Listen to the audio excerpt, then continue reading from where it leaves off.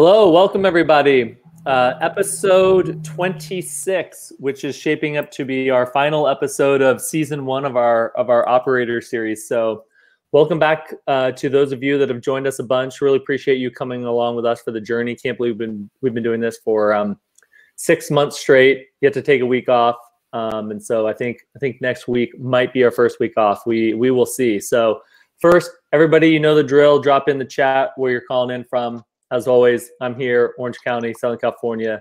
Nick is on the other side of the U.S., on the Cape. Did I say it right this time, Nick? That's right. It's been 26 episodes, and you finally got it right. Appreciate that, Casey. There we go. And all to do tough life living on the Cape. Hey, see, Vincent, he's in. Where Vincent? It's a good segue. You're in New York City, right? I'm in Soho. Yep. Yeah. Great to be here, guys. Cheers. He understands the Cape life, so no. Sorry, our East Coasters over here. Yeah. I'm from Boston originally, so. Oh, two Boston people. I gotta go. Oh, this is a perfect. This is why we are episode 26. Now I get it. Yeah. Well, perfect. We got people calling in from all over again. Let's see. We'll call it international people first. We've got London, Panama, Buenos Aires, then Florida. I think that's still part of the U.S. We've got Chicago, L.A., San Diego, Austin. We always get some Austin. We've got Myrtle Beach. Perfect. So I'm going to jump in, introduce Vincent over here. He's the co-founder and CEO of Proper Wild. They are a plant-based energy shot. I actually ordered the variety pack right before we jumped on. So look forward to that. I can mix it in with my Verb energy bars, and we'll see what kind of energy I can bring. With COVID and kids, I need all of these that I can get. And then before Proper Wild, and I actually want to start the conversation here. Before Proper Wild, Vincent was the CEO and co-founder of FinTech Global Markets, which is a tech-enabled investment bank. So let's start there. Talk us through. That was acquired, I think, in 2017. And how did that acquisition come to play? And then let's talk about your segue into the e-commerce world. Yeah. So I started tinkering with building software when I was in college at Michigan. It was basically originally building marketing websites. And that led into then getting involved in the tech industry. My first job out of college was at a tech company called Find the Best, which then got renamed to Graphic and then sold to Amazon. It was basically like a data structuring platform that was founded by Kevin O'Connor, who is the former founder of DoubleClick, which is now, the whole Google AdWords network. Kevin's a billionaire, very successful. So I cut my teeth with an absolute A+ rock star unicorn CEO, Kevin O'Connor, right out of college, which was a great experience. And that kind of taught me how to build real product. I was a product manager right out of college. And Kevin's whole philosophy is he hires really smart athletes out of college, pays them nothing. Like he runs have a company of 30 people with a burn of $50K a month. And I mean, it's brilliant, his strategy, but learned a lot from Kevin. And the Jobs Act happened in 2012. And I got really excited about the Jobs Act. I was a part of a team at Find the Best that just came off a $6 million fundraise. And I was learning about capital raising, and I was learning about, different types of securities, and I was tinkering around with doing my own business and, understanding how difficult it is to raise capital and finding investors and just all the complexities there. And then the Jobs Act happened in 2012. Obama signed, which was Jumpstart Our Business Startup Act. And it basically created all these new regulations around how you could raise capital for your business. And I was like, this is so cool, blah, blah, blah. And I ended up partnering with another really successful entrepreneur, investor, guy named Mark Dime in Los Angeles, who multi-billionaire. He was the first investor in Skype. He has a big multi-family office, and he's the chairman of 3 venture funds. And he had this dormant broker-dealer license. And he was also a co-founder of a law firm. And he was super interested in the Jobs Act. And I happened to be a young entrepreneur that understood how to build software, had an idea. Mark had all this expertise. He had obviously access to capital. And we partnered together and ended up building, we branded ourselves as a tech-enabled investment bank. What that meant is we help startups raise capital taking advantage of the Jobs Act. So, being able to publicly advertise. You see people raising money now on Facebook and Instagram and all these platforms selling their securities. We became kind of the piping and the underlying plumbing that helped them do that compliantly. And we realized there was a lot more opportunity. Instead of helping startups directly, it was helping other investment banks and other placement agents and people that raise money professionally around the country, helping them help lots of companies. So we ended up creating a white labeled platform. That's what FinTech Global Markets was. We were a full clearing broker dealer. We raised close to $11 million, had a team of almost 50 people.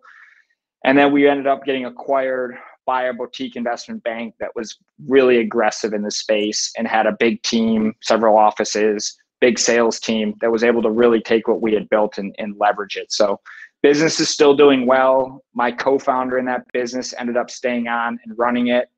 I'm an entrepreneur, a tech entrepreneur, and I like to build things.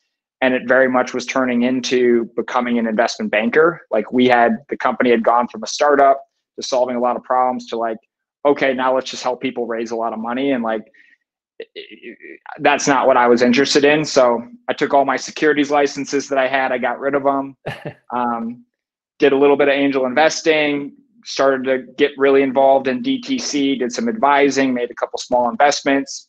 I like to say I was getting my MBA. I like to say I have an MBWA, management by walking around. But yeah, basically cut my teeth in DTC and really started to understand customer acquisition and funnels and all the challenges with that around fulfillment, which I didn't have a lot of experience with before I jumped into Proper Wild. So that's my quick background. But I've had the last thing I'll say is I've had the privilege to work with some amazing entrepreneurs, and I'm 32, and I basically worked for two successful billionaire entrepreneurs that have literally helped create, some of the most pivotal businesses of the last 100 years in our country. I mean, DoubleClick and Skype, and there's a couple other ones in their resume. And that is the smartest thing I did in my early 20s was work for those guys. That's awesome. And yeah, I wanted to hear about then how you moved into Proper Wild, but I guess another follow-up question I had was, scaling your as you move into D2C or direct to consumer, is how do you accelerate that learning cycle? And it sounds to me like, you're partnering with some of the best and the brightest probably across New York and the world. So talk me through that, how are you able to position your experience and maybe even your angel investing to get access to this knowledge to then put you in a position to grow Proper Wild very quickly? Yeah, whenever you go into a sector that you have no experience with, I think it gives you the ability to think differently, which is super important because you're not boxed in by the traditional way of industry thinking. Mm-hmm. But it also means absolutely fucking nothing about all of the really difficult challenges that you're about to face. When I first got into thinking about Proper Wild and DTC, I had no idea of the importance of price point and weight and how that affects your margin. It's virtually impossible to be successful selling a 12-ounce beverage online. It's just the weight of selling that is going to be too much, just from fulfillment costs. Your margins are going to get eaten into, and then you look at customer acquisition. So there's a formula that you need to kind of hit from an economic standpoint on, weight, fulfillment costs, customer acquisition, lifetime customer value, repurchase rate. There's a formula of what success looks like, which I had no idea when I was selling my last business, thinking about the Proper Wild idea in its infancy. But the advantage I had was I had just come off of starting an investment bank, literally having no finance background. I became the CEO and co-founder of the largest tech-enabled investment bank in the United States. I got my Series 6, my Series 63. I became a licensed representative. And through that experience, I realized that any business I start next, I'm going to literally know nothing about nothing. So I was, still a young guy, but I had been humbled enormously. So instead of jumping into the next business, I think the smartest thing I did was I did get involved. I got involved with a credit card company, which is a consumer product, and really dug in deep, helping them launch the product, do a pre-launch, had a very successful pre-launch, and learned a lot about customer acquisition. I got involved in a couple DTC companies that I'm advisors with now. Most of them are small, but I learned about fulfillment. I learned about manufacturing. And the other thing I did was I spent a year before I even started Proper Wild traveling around the country and meeting co-packers and ingredient manufacturers and flavor labs. I physically went into 5 co-packers and like interviewed them and learned about the production and the different machinery used and the hot fill manufacturing process and how all of that impacts my finished product. So I had a ballpark understanding of the challenges. And I think that's really, really, really important, before you launch a new DTC brand, because there's so many little things that can trip you up. So let's talk about version 1. And Nick reminded me here, we are giving away lots of Proper Wild. So 4 attendees with the most questions will get a 6-pack of your choice. As I mentioned, I ordered the variety pack. It looks like Christina in the chat, it has some peach mango in front of her. So your Love choice, that, Christina. your choice, what you get. With version 1, did you outsource it? Were you brewing some of this in your kitchen? Like, how'd you come up with like the initial concoction? Yeah, so when we were selling my previous business, not Proper Wild, but FinTech Global Markets, I was drinking a lot of coffee. So I went to Michigan. I had a bad neck injury when I was 17. Like, I was on track to play college hockey. I was an athlete. My career ended up ending pre-college. But I was never big into like caffeine or stimulants or anything. But as I started a little bit older and understand them a little bit more, and I like the taste of coffee, I started drinking a lot of coffee. And at the same time, I was starting to have some stomach issues. And there's a guy out in LA named Dave Asprey, Bulletproof Coffee, who's super, super smart. He's a biohacker. And I was part of like a business group that he was involved with. So I would periodically see him, and he'd always be talking about Bulletproof. And at that point, I started to explore, because I was having issues with coffee. I started to explore alternatives to coffee. And that really led me down this pathway of looking at, okay, what's out there? Pills and powders, other energy shots, nootropics. And it was at that point when I realized I don't really want to be taking pills. I don't really like the idea of these big caffeinated energy drinks. I don't like the powders on the market.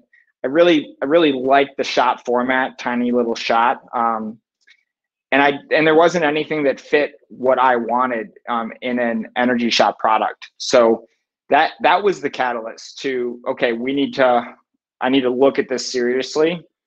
And before I then even moved towards actually starting a product, that's when I spent time meeting with flavor labs that actually develop, these types of products, meeting with co-packers, understanding the creation process. I did a lot of tinkering, both in my kitchen before we, bottled anything, but also with flavor labs. The second, one of the big challenges, the second you want to get rid of preservatives, you have to go to a hot fill pasteurization process, which then puts limitations on your bottle, because when you're filling a bottle at 200 degrees, there's a lot of bottles you can't use. So you have to use a specially designed bottle. And then it also basically removes all botanical stimulants from the market. So if you ever see a product on the market that has ginseng in it, or rhodiola root, or cordyceps mushrooms, or anything that's botanical, it's not that it's snake oil, but whatever they're advertising isn't in the bottle. Because the second you hot fill something and have a pH below 4.4, below 5, none of that stuff has shelf life stability. So I went through, learning about this and learning about the hot fill production process. And for me, like, I had to make a list of what was the most important things for me, 0 grams of added sugar, no preservatives, label transparency. It actually works, doesn't make me super jittery. I don't get a big crash. It tastes good. If you have like a lot of those, taste is very difficult. So before I approached, my future co-founders, and we have 4 co-founders, including myself, we basically, before we put together the team, incorporated the company, myself and my other co-founder spent a year just tinkering and learning and figuring out if this was even a viable business. And we also tested landing pages and ran Facebook ads and tested different brands. We're very data driven from a marketing perspective. But it's very difficult to launch a food product and reduce the risk because there's so many components, as I've kind of just touched on, that go into it. So a question here from Chris with the FDA, and they seem to be aggressive. They forbid certain extracts and supplements. How do you approach that, and has that affected your end product at any point where you had to like go back and start modifying the ingredients? Yeah, so most energy shots, if you look at 5 Hour Energy or like most of these energy products, they'll have on the back label, they'll say energy blend, and then they'll have like 10 ingredients. And the reason they do that is if you actually put on your label like 180 milligrams of caffeine, 180 milligrams of L-theanine, which we do, organic caffeine, L-theanine, you have to have that level of ingredient at every step of shelf stability. So if you're claiming 18-month shelf life or 12-month shelf life, if you test that product at that mark, you need to have that amount of ingredient in it. That's the thing the FDA cares about. Number one is label claims need to be accurate all the way out to shelf life. So most energy products will just put like some crazy energy blend. And what ends up happening is they'll just pack the thing with some, like there'll be 10 ingredients in it. They'll pack it with one ingredient that makes sure the label claim is always above, whatever the energy blend is. And then everything else is burned off.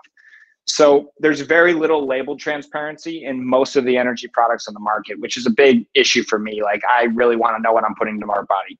So we did a lot of shelf life testing, a lot of tinkering on our formulation. We basically used the least amount of ingredients possible while having a really good functional benefit. Like our product works really well. We have taste is another thing. I think the product tastes really good.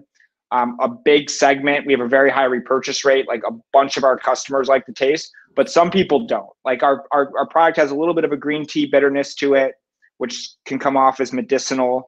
That is just going to be the reality of an energy shot. It's not going to taste like a glass of fresh pressed juice. But the number one most important thing was this baby has to work really well. And let's use the least amount of ingredients possible. So that's really what we focus on. Yeah, go ahead. No, go for it. I was going to say FDA-wise, like dietary supplements, it's not crazy. The requirements around ingredients, there's stuff, like there's ingredients that they don't allow. But the reality is there's a lot of stuff on the market with very little science around it that is being stuffed into energy products and marketed as, as this is the greatest thing since sliced bread.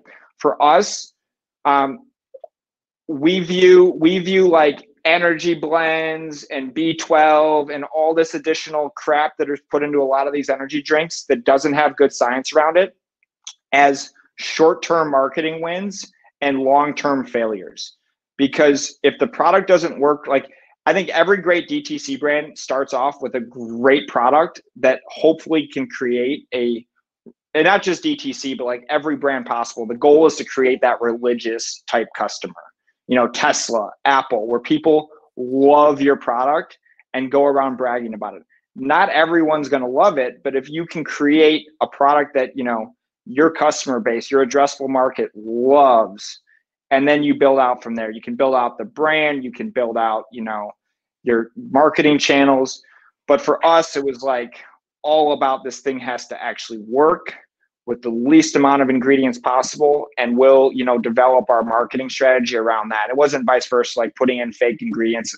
I mean, it's crazy as I started to learn about the ingredient list because production's a big piece of it as well. A lot of these ingredients get burned off at production, and that's something a lot of people don't understand is production. When you're packing 1 million bottles, like it's harsh. You need to use very stable ingredients, and then you talk about shelf life. You're putting this thing on the shelf, or you're storing it in warehousing. It needs to be able to maintain its flavor, its functionality, its taste profile. So there's a lot of challenges there. So less is more for creating a great product.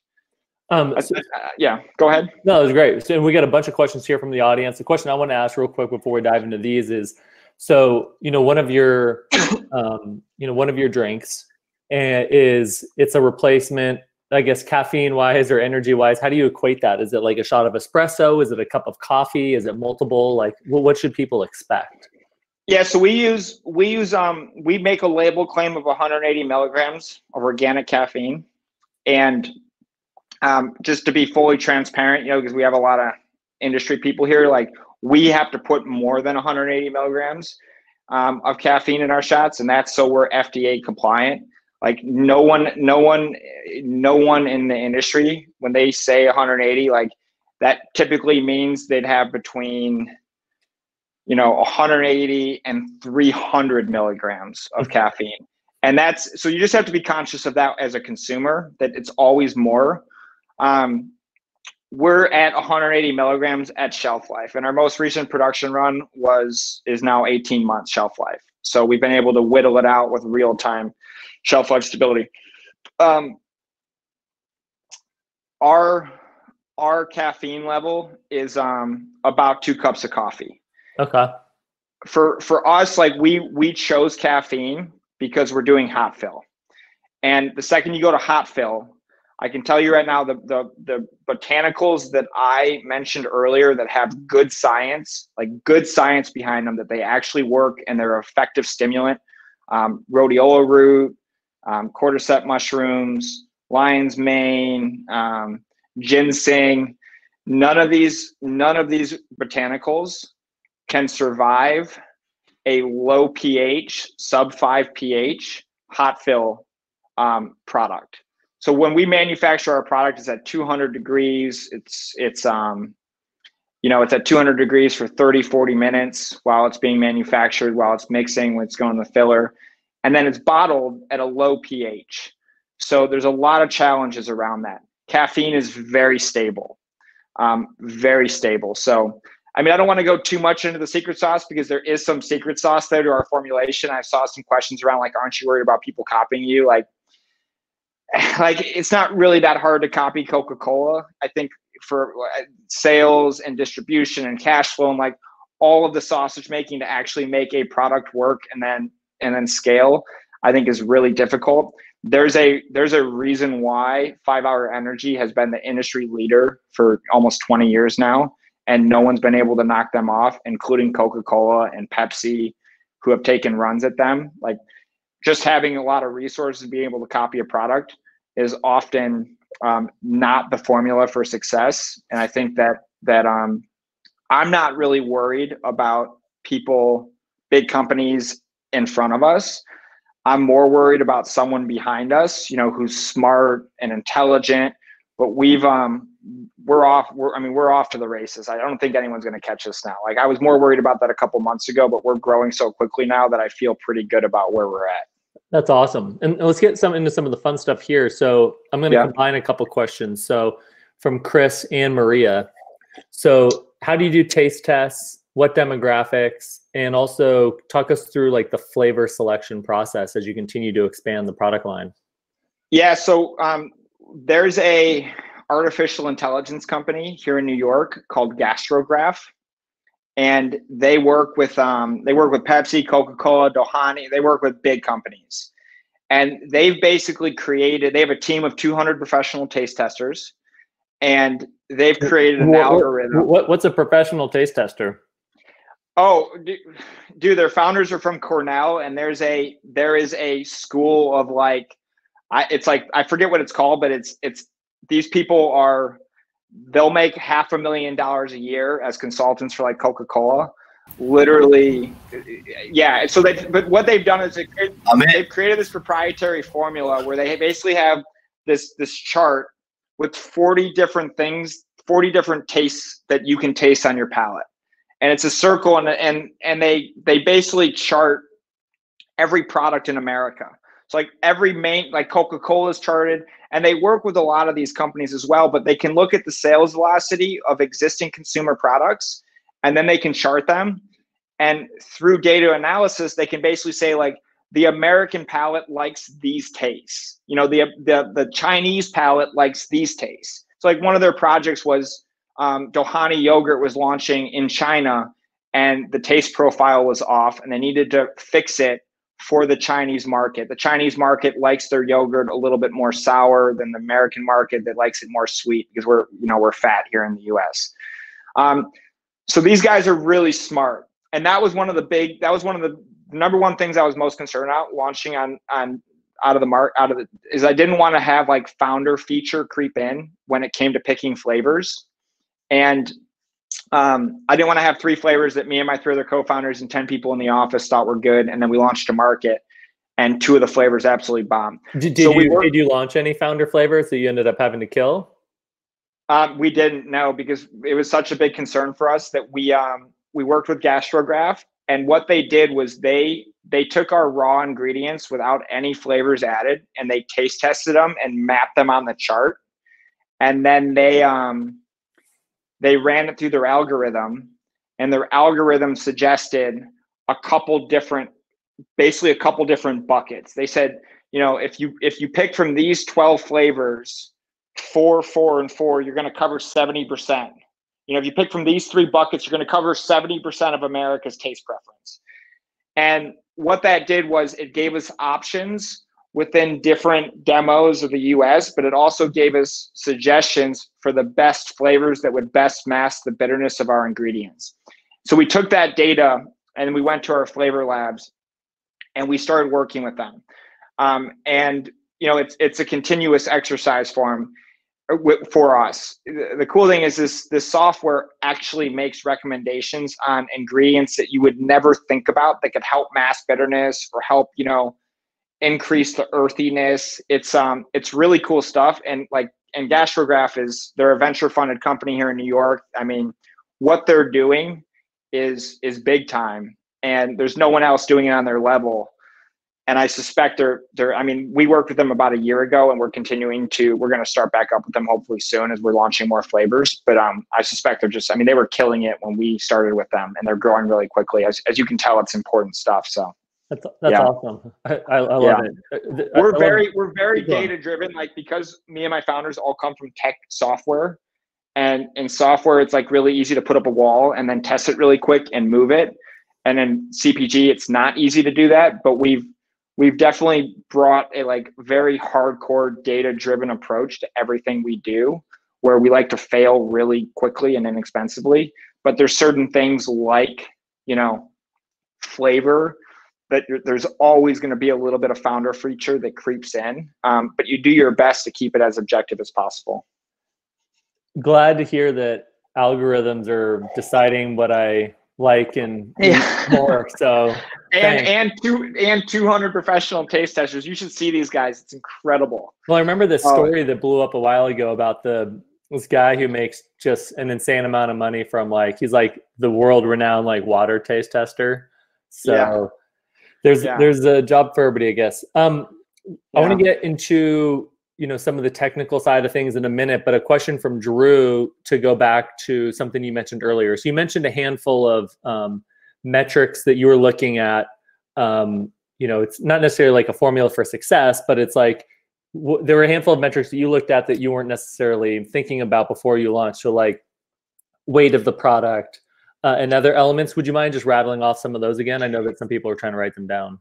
Yeah. So I think everyone's formula is going to be a little bit different, but for us, our target gross margin is 60%. And that's across all of our channels. We want to be at a 60% gross margin as as we, get to maturity.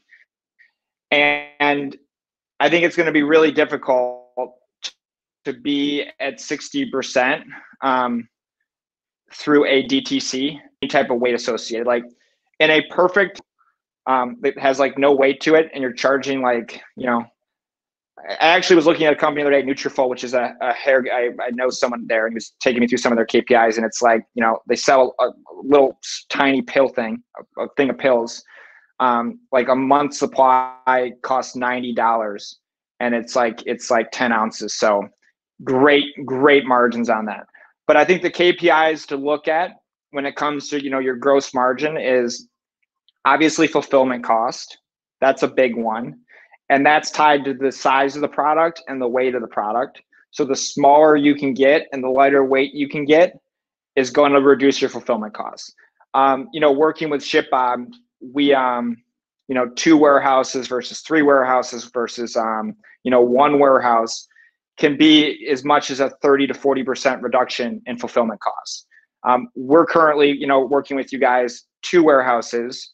If I go to 3 warehouses, and as I increase my our shipping volumes, we're looking at probably like a 25% reduction in fulfillment costs. That becomes substantial. So that's really important.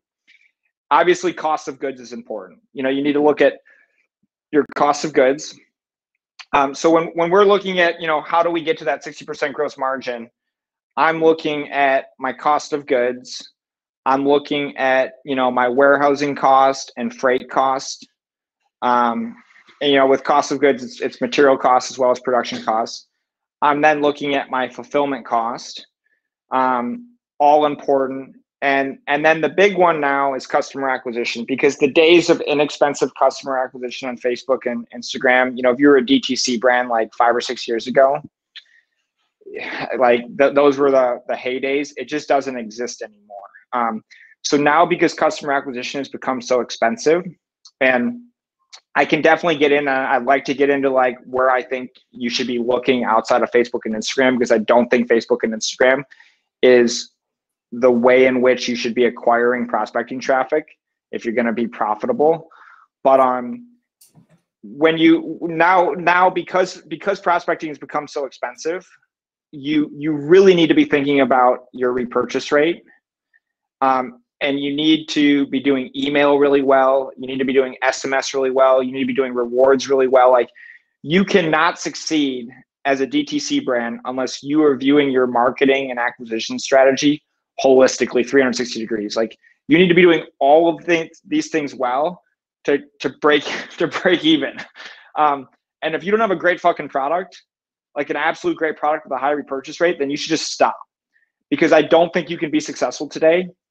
There's so much money being flooded in now to Facebook and Instagram and Snapchat by big brands, Coca-Cola and Pepsi and gene companies that are doing it purely for awareness.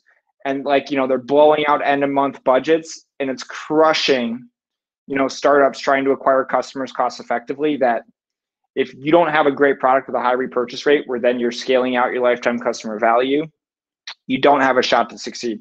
So for us, like, our 2 North Star metrics that we're going after hard right now are our repurchase rate. You have to start with a great product, but then reminding the customer about the product at the right cadence through SMS and email is really important. Retargeting on Facebook, at the right cadence, and Instagram is really important. Can all help your repurchase rate.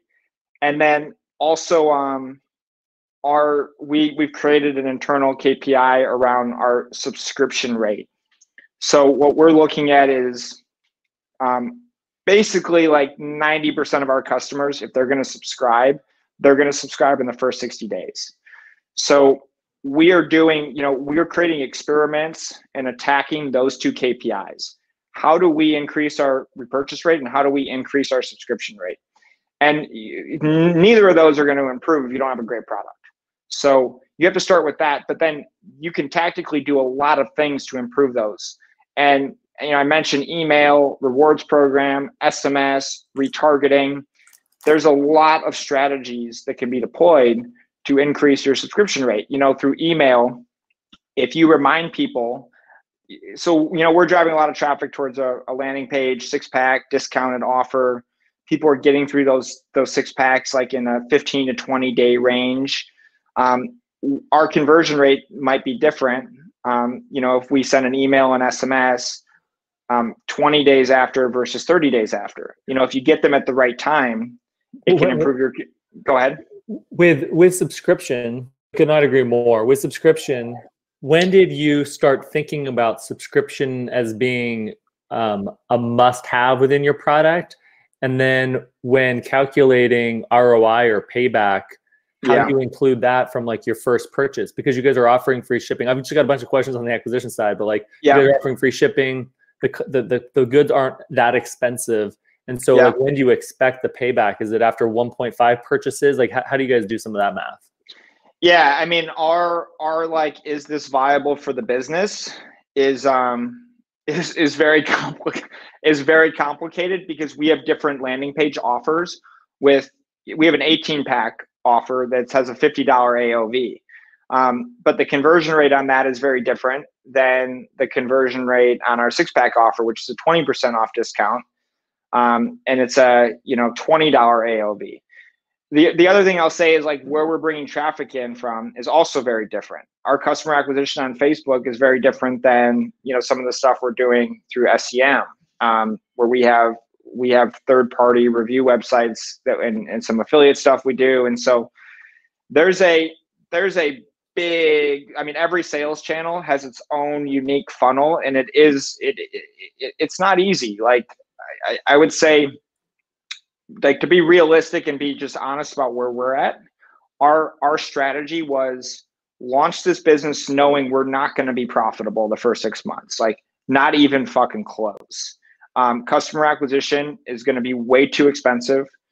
Our margins are not high enough on cost of goods and fulfillment. We need to get to a lot more scale to lower our cost of goods. We need to get to a lot more scale to lower our fulfillment costs.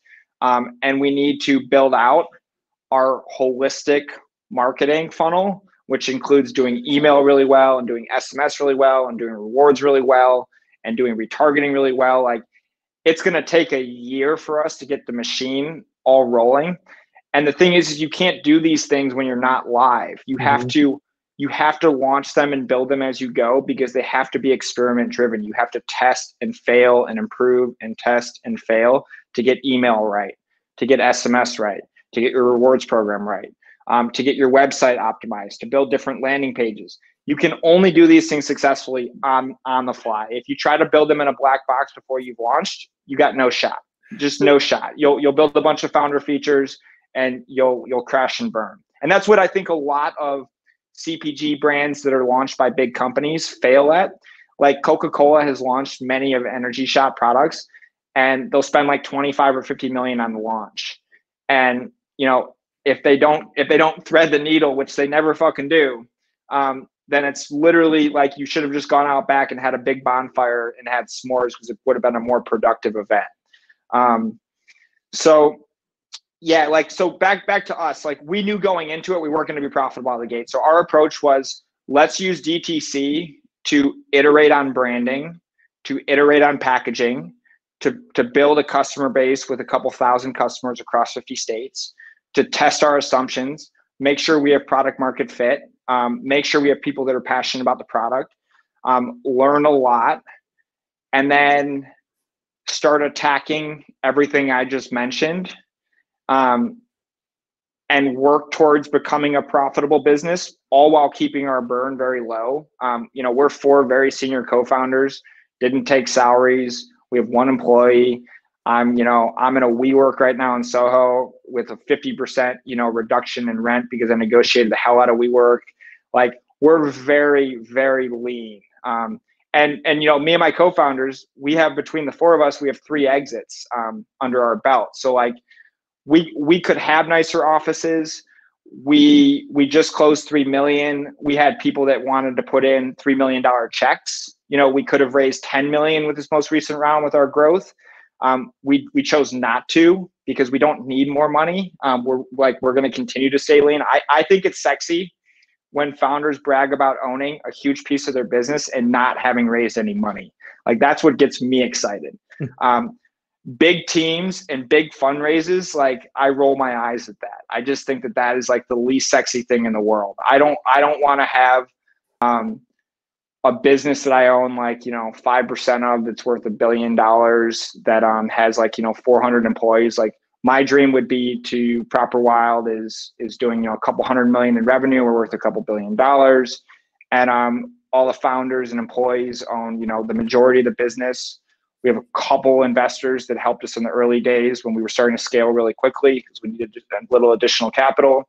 We have a small team, and we're super lean. Those are the businesses that they get me really, excited. So nice.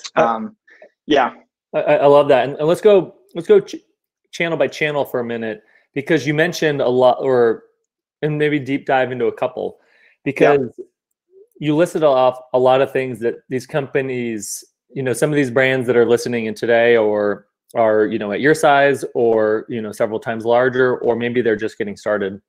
But you can't roll out. I think I've seen so many companies fail both in the tech space and in the e-commerce space from trying to do everything at once versus like finding that one channel that they can consistently grow over time, building on that while then bringing in either outside consultants or people internally or themselves starting to scale other channels. And so let's pull a couple examples. So like you've got, and you can pick and choose whichever one you want to dive into. So I know you mentioned there's that like 5-word ad, which helped you guys lower CAC. I don't know which channels you guys are doing there. You guys have grown really well. There's Facebook and Instagram. There's SEM. There's affiliates. There's SEO. There's SMS, which is also partly based off of all the top of funnel channels to get them into your database. Same thing with email. You guys are in, I think, like 10,000 plus convenience stores, or really rolling out your like B2B side. Yeah, not yet. We're just rolling in now through a distribution deal that we just closed. Yeah, so that's happening very soon. 12,000 C stores. Yeah. Nice. Well, congrats on that. So that's a lot of channels. That's a lot of management, continuing to optimize each. So like, if you had to like prioritize or stack rank, and maybe the advice you'd give yourself from like when you were launching, like how would you prioritize and start rolling those out? Yeah. So, I mean, 100% like do less. And we're 4 co-founders. So we're small. I think the luxury we have is we're a very senior team. We've all built and sold companies and like can take on a lot and have a pretty high expertise across a lot of the marketing channels you've just done. Like we've gotten our hands dirty and have spent a lot of time on Facebook, Instagram, have built out email drip programs, have done welcome series and fulfillment series.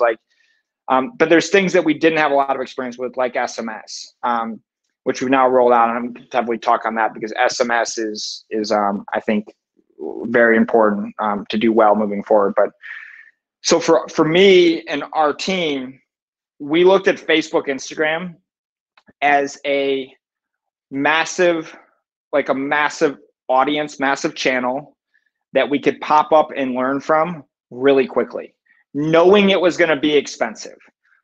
Going into it knowing it was going to be expensive, we did run some like early landing pages with fake ads and tested our branding and tested some customer acquisition. But I think Facebook and Instagram is a great place to launch. There's a lot of Americans that spend a lot of time on there. So while it's expensive, it's easy to pop something up really quickly and learn about your brand and learn about messaging and communication that works well. So you could spend a lot of energy and time trying to figure out other traffic sources. And yes, they'll be less expensive, like PR or doing, SEM. We can get into that, or doing SEO really well, getting a bunch of content created. But that's going to take a long time. There's going to be a lot of work involved in that, and it will probably we're seeing it now. It's less expensive. Our customer acquisition is like 1/5 in some of those channels that Facebook and Instagram is. But the luxury of Facebook and Instagram is you can move really quickly. Mm-hmm. And I think in the early days, you got to be willing to burn a little bit of cash to learn really quickly. So, I mean, our website, like we're on version 10. And we used, you know, I mean, I think one of the smartest things you can do is install Hotjar and watch every person that comes to your website. So just watch what they do, watch their activity. Every founder should spend like their whole Saturday on Hotjar, and then their whole Sunday like coming up with experiment ideas to talk with a team about on Monday, of how we can improve our landing pages and how we can just like actually watching how people interact with your site. So for us, like when we launched on day one, we had one sales channel. It was our Shopify store with all of our prospecting traffic coming in from Facebook and Instagram. We didn't even have retargeting set up. It was just all prospecting. And it was like, yeah, we'll miss out on some sales, but you know what? Let's not put any fucking energy into retargeting because it's not going to make a difference. Let's just put 100% of our energy into figuring out creative audiences, you know, our media buying strategy around audiences. And we were really aggressive there. Creative is really important. And then landing pages. Let's optimize the hell out of our landing pages. And when we were at like an acceptable level, which was still way too expensive, but then, you know, our landing pages went from, you know, a 2% conversion to a 12% conversion as we iterated. It was like, okay, we're in a pretty good place now where we have good landing pages. When we bring in qualified traffic, we feel good about that. So let's now, you know, let's put a little bit of energy into retargeting. Well, actually, real quick, if you don't mind me jumping in. So yep. Before we even get to retargeting, still at the prospecting level, because like you're never done prospecting and driving those people top of funnel that have never heard about you before or have actually never clicked on your ads. And so you mentioned some really important things. And I think it's helpful for everybody to like try to simplify their views of these channels as much as possible. And so with Facebook, there's really a handful of levers. There's the creative, there's the copy, there's the offer, which it could be part of one of the others. There's the audience, and then there's the landing page. And even that's kind of complex. You could probably even simplify that a little bit more. So like, how do you prioritize those? And again, I know that you had like some copy, I think, tests that just created outsized returns, which was like your winner. So how did you like prioritize some of those, or maybe what were some of the missteps? Yeah, I mean, you want to move quickly, but if you have too many variables, you can't measure what's working and not working. So we have a very big KPI dashboard, like every week.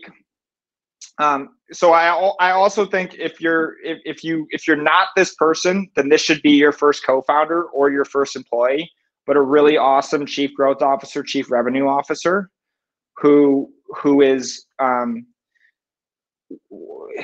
you want someone who's a really strong data-driven marketer.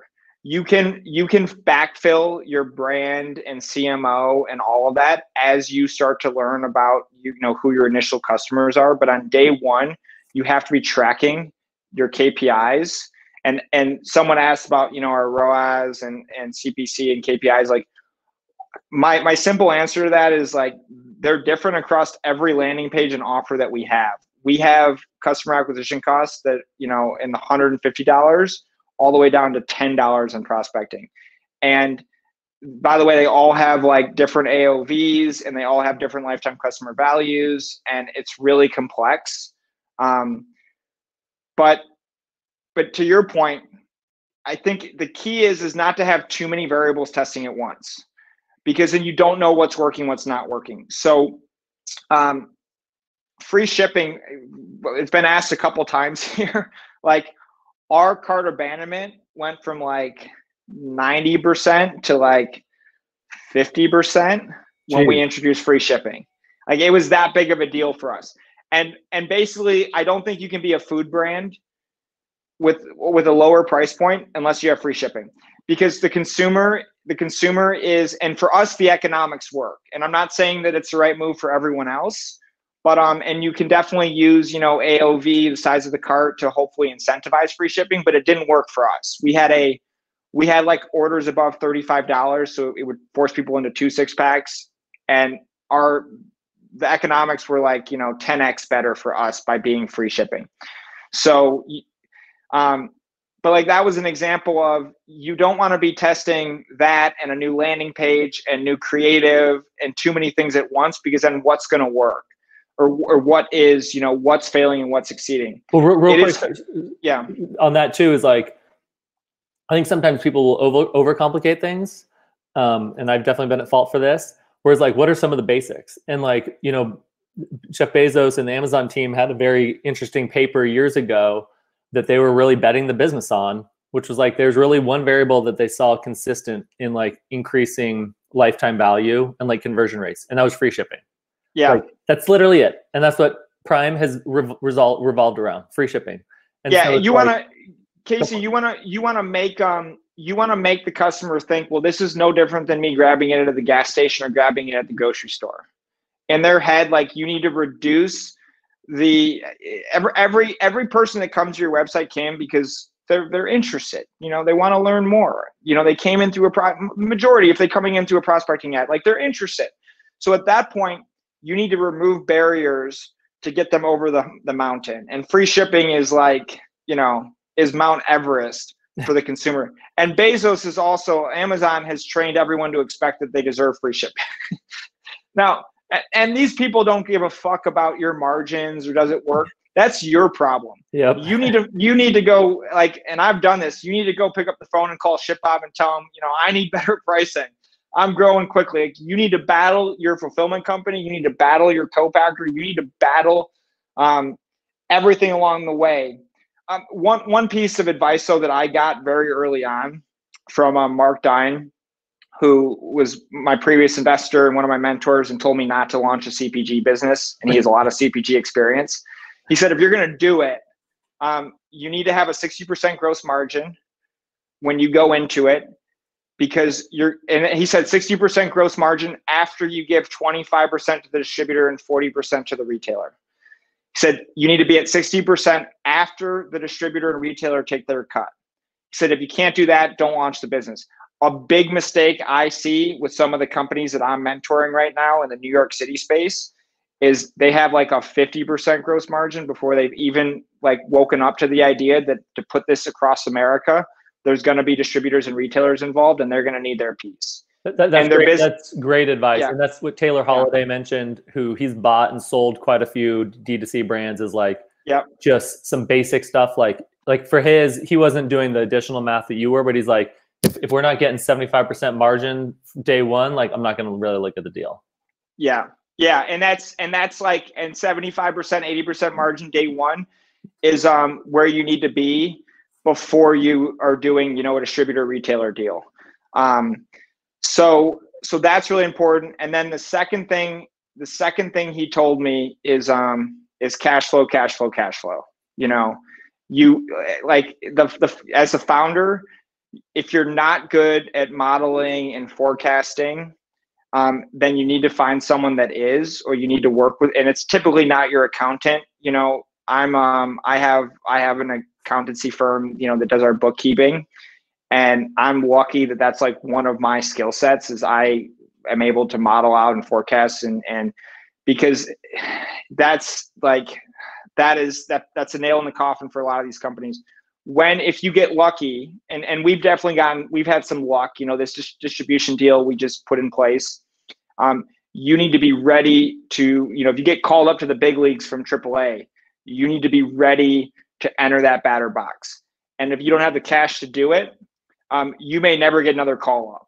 Like with a lot of these distributors and retailers, you get one shot, and you don't have to scale, you don't have to be in every store across America, but like, you need to be able to deliver. And there's a lot of companies within my ecosystem and like network of founders now and investors who invest in CPG.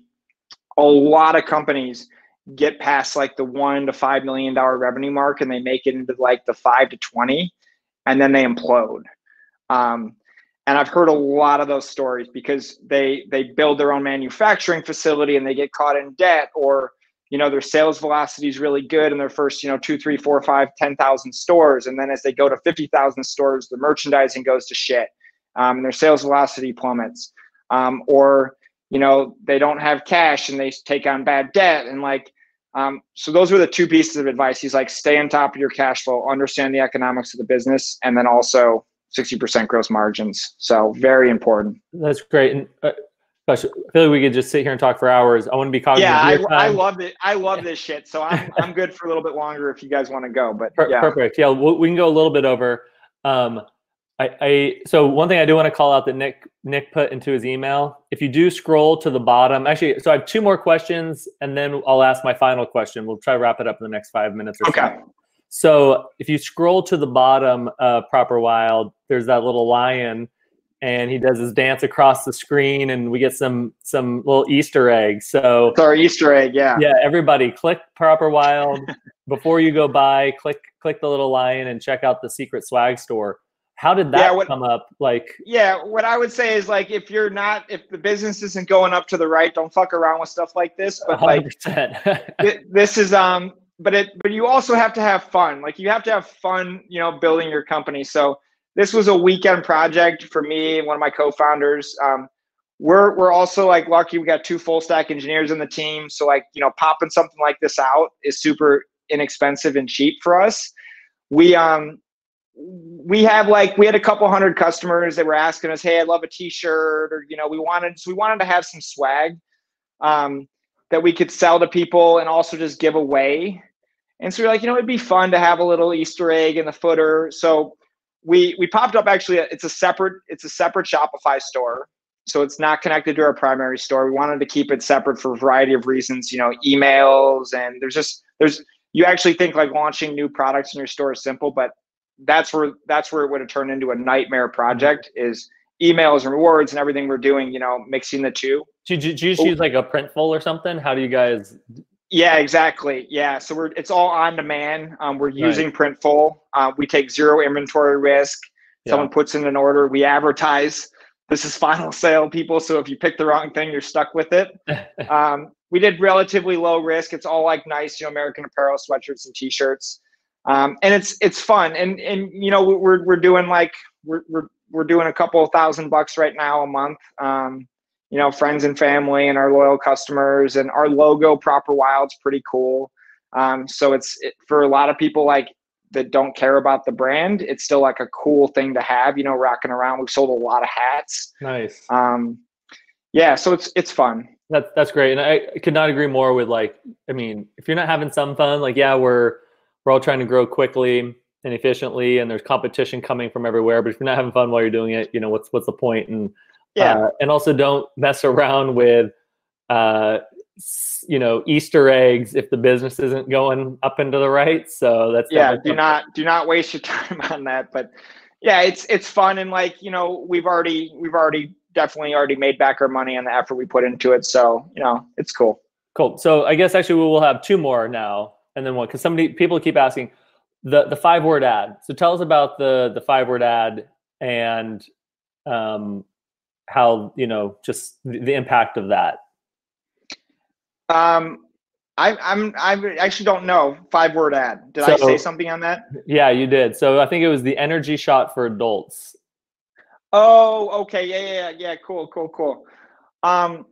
So this is a bigger conversation, but you launch your product, and you have all these assumptions on what language is going to work and what's not going to work.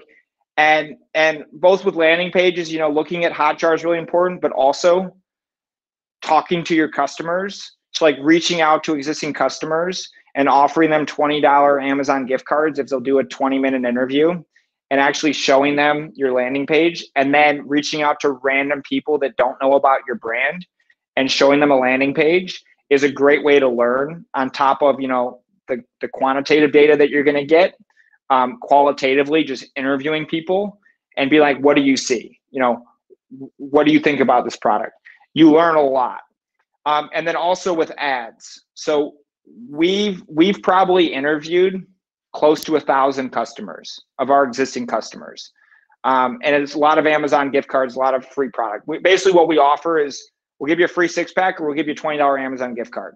Because a lot of people were like, fuck you, I hate the taste, I don't like the product, or whatever. But a lot of people were like, oh, I want a free product. So you give them the option.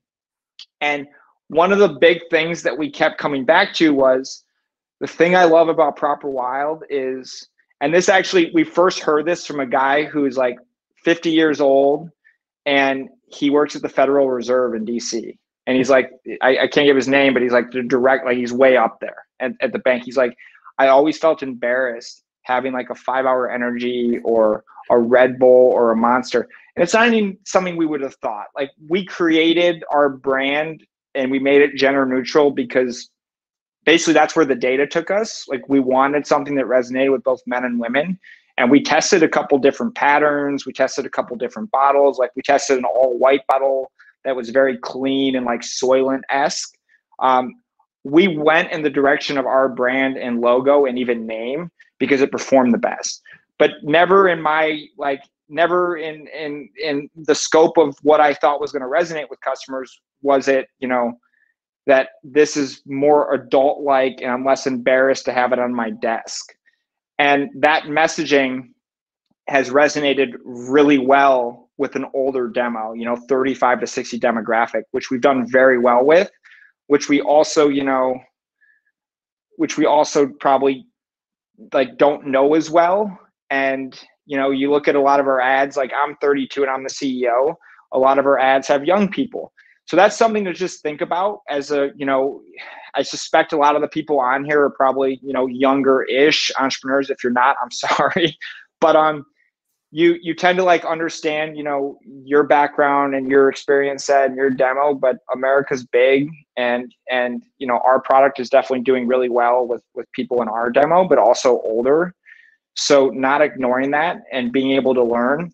So yeah, like the energy shot for adults was something that really resonated with an older demo and caught a lot of people's eyes. And then creating creative specifically for those demos as well is really important. So I would just say, like, yeah, go ahead. No, keep going. I would just say, like, don't ignore, don't make your customers who you want them to be. Mm-hmm. And I think like a lot of businesses fail because the founders create a brand that they love and they go in the direction that they want to take it. And I mean, that's why like we actually didn't do like a big branding brainstorm and like communication brainstorm early on. And I don't even like, I don't think a startup should touch a fucking branding agency until they're doing like, you know, 10 or $20 million a year in revenue. I just think you should iterate. You should be conscious of who your communication and be consistent and, you know, but you should iterate into who you think you are. And then when you start to get some scale and you have a good customer base, I think it's appropriate to hire like a branding agency that can help you really, really like take your brand to the next level based on who your customers are. But in the early days, you got to figure out who your customers are and iterate and develop your brand based on who they are. So, and don't outsource that. There's so many people I see that they're trying to like cut in line, and it's like, no. You need to be on the customer calls, and like you said, Saturday or whatever after work, like watching these like Hotjar replays, because like it's I do, Chris or Casey, I do 90% of our customer service still, and I'll be at like a date at 8 p.m. at night at dinner. And I'll be like, I'm sorry, I'm on my phone right now, but I'm dealing with someone, you know, and we use Gorgias and like, and I get excited about it.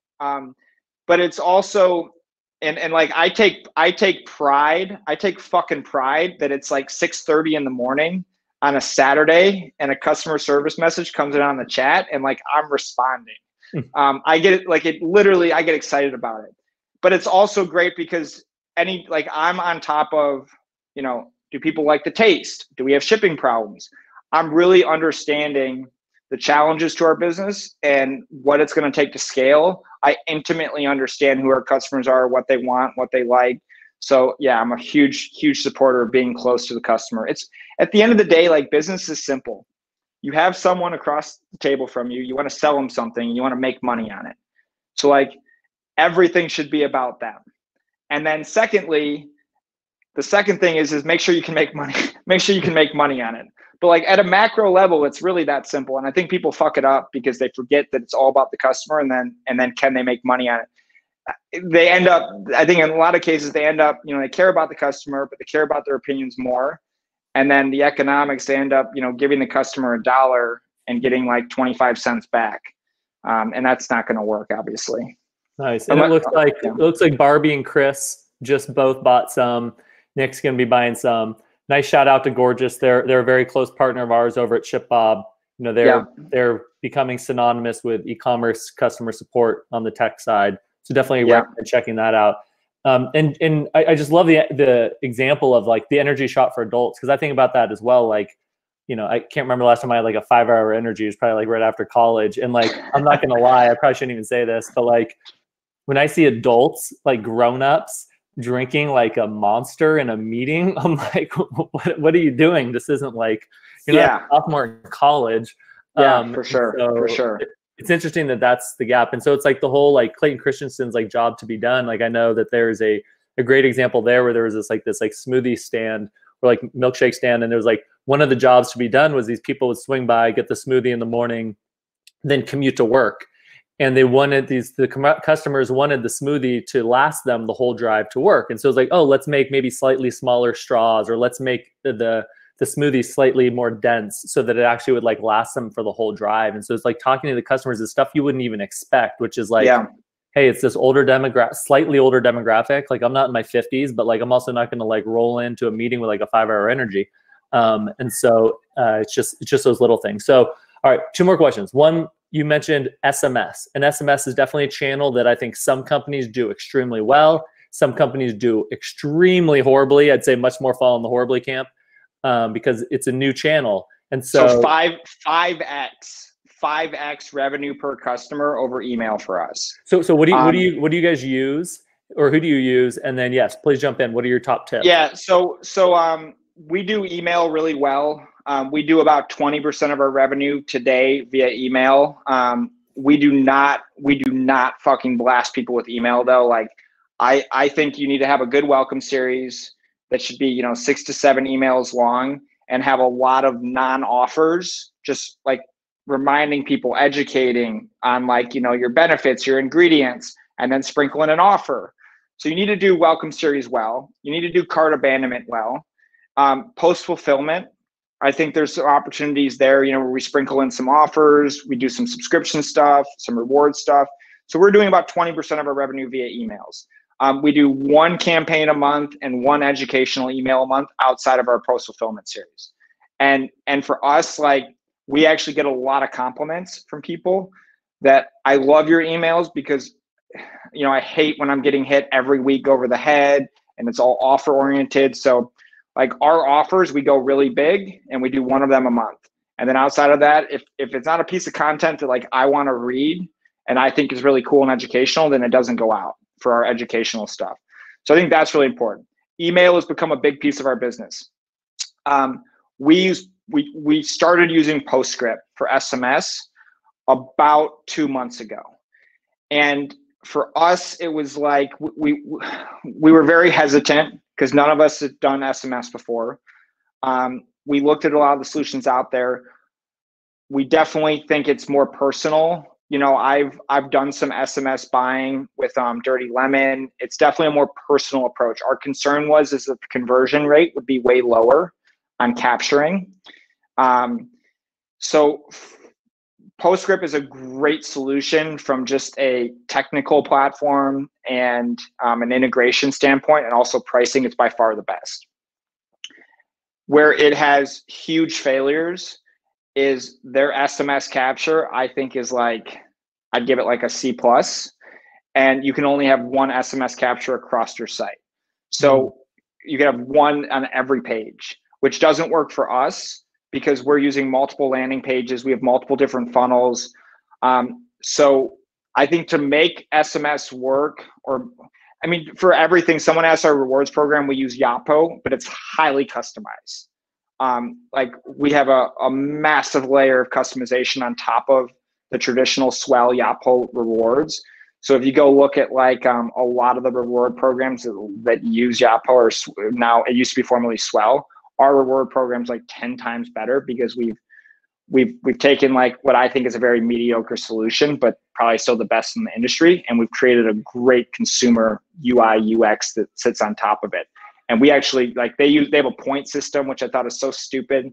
So we only show people dollars. We've simplified the hell out of it. We have like 1 reward screen where they had like all these widgets, and it was a fucking terrible piece of software from a UI, UX customer perspective. We completely customize it. So with Postscripts, we have custom pop-ups on every page that we built ourselves. So we do all the capturing ourselves, and our conversion rate went from like 1.5% using the Postscript pop-up, and we're at like 3.5%, 4% now. Nice. So we have a little bit higher conversion rate than we had on email, and we measure our revenue. So the way we compare email is on a revenue per customer basis, and through 2.5 months, we're seeing a 5x increase over email. That's so crazy. I think the key with SMS though is not to be in people's faces, you know. So it's like we will literally send 1, maybe 2 SMS a month, and that's it. But where it becomes really, really, really effective, and what we're seeing is stuff like our rewards program and post-purchase and getting people into subscription. So when someone has declared that they like the product, and for us, that's they bought twice, it's like, okay, we can be a little bit more aggressive. They've given us their phone number. Let's remind them that they have points in their store credit, which before we had a ton of customers that had store credit and they weren't utilizing it, and they had bought like 3, 4, 5 times. And we're sending them emails, but it's getting lost in their email. So we start reminding them with SMS, and we see our rewards program usage go through the roof. And if you do it in a very personal way that's not badgering the person, but it's like, hey, did you realize you got $10 in store credit, $20 in store credit? And a lot of our most loyal customers are building up pretty big store credits because we give $9 every $100 you spend, every $99. So I think that SMS can be a really personal, like effective way to communicate with your loyal customers, as long as you don't abuse it. And we're definitely seeing that. I think where SMS is a huge failure is if you're using it aggressively for, like, you know, your welcome series or post fulfillment, and it's not people that have already committed to the brand, then you're going to get an opt out, and it's going to perform really poorly. Yeah, I've been on the receiving end of both of those, and I'd say fewer is better, at least to start. And I know that's what the Postscript crew pushes as well, even though it's in their benefit for you to send a bunch. So my last question, first, thank you to everybody for joining us. Again, this is the last episode for this season. So thank you to so many people who have come back so many times. I just really appreciate you taking the time. Vincent, really appreciate you taking the time, over an hour, to spend with us today. Drop a lot of knowledge. I know I learned a lot. We got a bunch of questions here, and it looks like you got quite a few new customers as well. So spreading the good word. Thank you all. So usually I end this also by saying, hey, we'll be here just like every Wednesday, 3 o'clock next week. It looks like that's not going to happen. But again, thank you. And I'm going to end it with the question I always wrap it up with. So Vincent, what is your number one piece of advice for entrepreneurs today? Oh man, fail, like, and fail fast. But for all, whether you're, you know, a serial entrepreneur or a first time entrepreneur, like, come to, and I know this is cliche, like where failure is a badge of honor, but like, create a culture in your company where failure is encouraged and accepted. And I think the key for that is, if you're data driven and you're running lots of experiments, failure is okay. You know, if someone is putting in a lot of effort and they're coming up with good ideas and you're making data driven decisions and you fail, that should be encouraged, because when you move towards this culture of, like, it's okay to fail, and failure is an opportunity to then change the experiment and move, you know, towards creating a solution, towards fixing it. I think that is the key to succeed. You will, if you have enough money, you know, and enough passion, and you're smart, and you're not a complete asshole, like you follow the customer, and you implement that kind of attitude and that, you know, mentality that it's okay to fail, you're gonna figure it out eventually. So, you know, I know there's a lot of variables that go into success. Timing is important, and capital is important, and, like, there's a lot of additional variables. But if you have a mentality, you know, it's okay to fail, I'm going to fail my way into success, I think you will be successful. And you know, like, people talk about how important timing is, and there's been studies that timing's really important. I really look at like persistence and timing is all a function of, if you fail enough times and keep at it and, like, keep iterating, you will eventually get lucky and time will be on your side and you'll be successful. And I've been involved with businesses that weren't going well, but I just grinded it out, and we had a positive outcome, and I've seen it often. So that's a big piece of our culture, is like we run cheap experiments on weekly, 2-weekly cadences. And no one ever gets told, that was a stupid fucking idea, or failure is like a part of our culture. And it's we don't reward it. We don't have parties because, hey, that fucking experiment failed. But creating, a culture where it's accepted and it's like, we're going to keep moving. That was a failure. Let's not make it again. Let's keep moving forward, I think is really important. That's a great call out. And a couple things I'll just add on there as we wrap it up is knowing what success and failure look like versus just trying something and saying it was a success or failure, but you need to draw that line in the sand in advance. You need to be able to properly track that in advance. And then you need to write that down or disseminate why it succeeded or why it failed across the org, so that you don't make that mistake again, or so that you do replicate that again. So Vincent, great way to wrap it up. Really appreciate you taking the time. And thank you to everybody else. So we'll wrap it up there. Thank you, Casey. Thank you, Nick. Thanks for having me, guys. Big fan of ShipBob as well. I didn't drop that in there. Thank you. And thank you to Nick, as always, for being the mastermind behind this whole program. Yep. Okay, guys, thank you. Nick, That's right. Let me know thanks, if you need everyone. anything from me moving forward, but thanks, guys. Take care. Okay, thanks, Casey. Will do. Cheers. Thanks, everyone. Bye-bye.